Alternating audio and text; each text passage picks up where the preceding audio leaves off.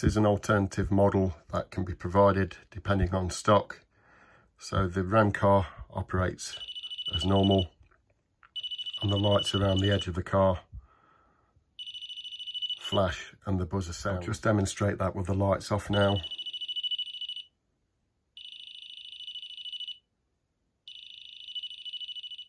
So on the underside of the car, you can turn the device off.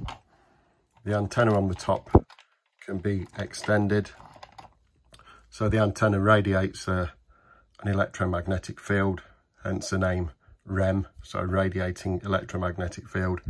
When that field's broken, either by yourself or an anomaly, and it earths, then the car will trigger, the sound will go off and the lights will flash. So when the car's not in use, you can stow the aerial if you please. So you can just pull the top of the car up, stow the aerial inside and put the lid back down. Likewise, you can just then replace the antenna through the hole and extend it accordingly.